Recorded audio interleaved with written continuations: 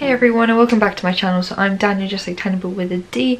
Okay, sorry I haven't really posted a video in like 3 weeks. It's because I did film one last week. I actually filmed two. They were like the same thing, but I didn't like it, so I decided not to post it in the end. It was an autumn lookbook. It didn't really turn out very well, so I decided not to post it. And the week for that, I think I may have attempted the same video but I just didn't do it, or I was lazy.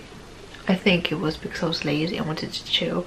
Like, have you guys noticed I don't really wear makeup anymore in my videos because I can't be arsed. Like, I haven't worn makeup in so long. Like, even to work I just can't be arsed, you know, because especially with a mask it's, you know, kind of gross, because obviously like there's always like moist air, let's say here. After my skin feels like really like greasy, oily and moist. I know, especially with makeup, but with like normal skin it's fine. I don't feel that sort of way. So like obviously with like makeup on, I think you can see how like greasy and moist it is. So that's why I don't really wear makeup anymore. I just put lip balm to protect my lips, which, as you guys noticed, you know, it was like really dry and sore here. If you saw my last video and probably the previous videos, and also in my mask me video there, I didn't really emphasize much on the lips. It was mainly the face, but it's healed now. It was healed since a while ago. So if you want obviously more information about that, then obviously I can give you tips and tricks. You can watch my mask me video. I'll put the link down below, or if you want me to do a new video just focusing on here, then I can just, yeah, comment down below, give this video a thumbs up, and don't forget to subscribe to my channel. And yeah, I will probably do a video if you guys want that, because obviously it was so sore. I even have like witnesses, if you guys want some witnesses to say I'm telling the truth, that it was really disgusting and bad. Like, oh my god, it was so crusty, it was unreal, it was so gross. But anyways, it's time for this video, so I decided I will just do a video. Like, I did mention this before, I just haven't done it in a long time because like several people have been asking me to do a video about NHS jobs, you know, to become BMS, so biomedical scientist. Obviously, like, I can't really give much information on interviews like for trainee band 5 posts or beyond that, because I just haven't really, I'm not onto that stage yet. But if I am, I'll let you guys know, I'll help you out. But like, obviously I've only had one band 5 interview, so I can't really help you with that. Obviously I didn't get it, because to be fair enough, I totally understand why. I didn't have very much experience. I did it for the, again, for experience and to get my interviewing skills. Does that make sense? Interview skills. Like, I just wanted to improve. There you go. Because I've only had a few interviews in the NHS part of pathology, so I can give you some tips and tricks about that. So yeah, obviously every trust and hospital and department have different questions, especially some are more specific to that department and what they do, and some are more generalized. And obviously for band 5 it's more generalized. There is like a test. So I did like a test for the band 5, and oh my god, I didn't know how to do it because I've never done it before, especially if I've only like worked properly for like several months. I didn't know what was going on, especially I was just band 2 at that time. I didn't do any lab stuff, hence why I didn't know how, like, I didn't know how to answer most of the questions, unfortunately. But in the end, the manager did say that I did a pretty good job for someone who didn't know anything. So that's pretty good. I thought it went really bad, but you know, their words, not mine. So okay, I'm going to give you some examples and also some tips and advice on how to answer some interview questions. I'm going to give you like examples of some questions they ask. I'm not going to say which bands, because obviously it could vary, and some bands might ask these questions even if it's a band 2, 3 or 4, 5, etc.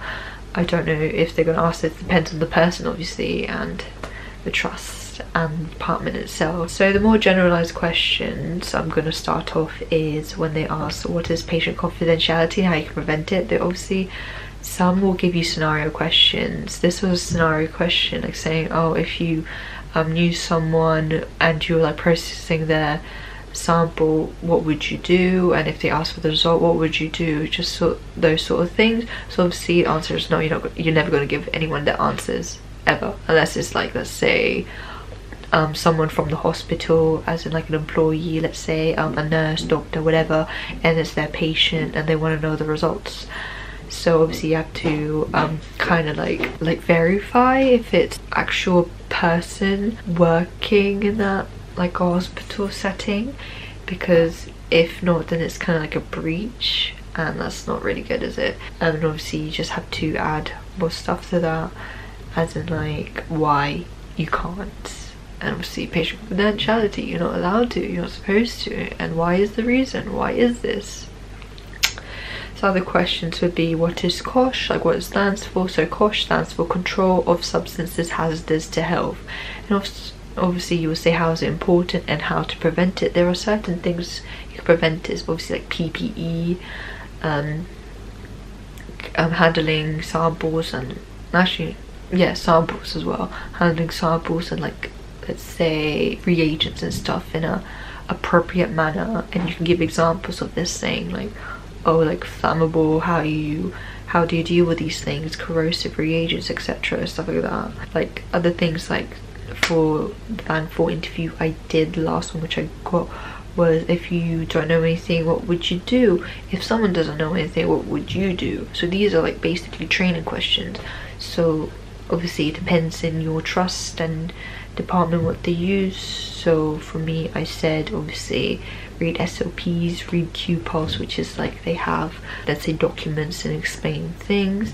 Or if ask someone, ask them to give you demonstration, etc., stuff like that.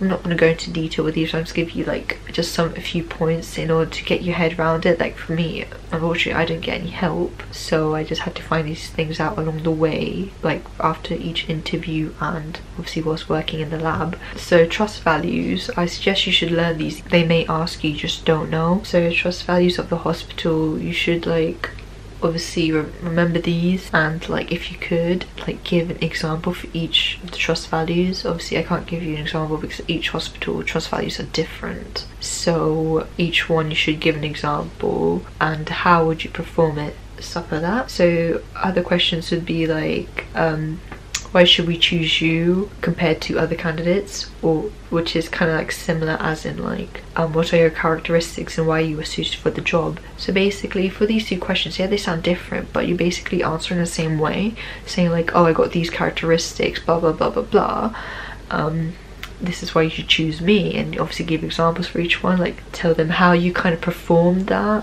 as in a way like, oh, I can work under pressure, I'm hardworking, I am organized, etc. Like why are you that? Why? The question is why and how.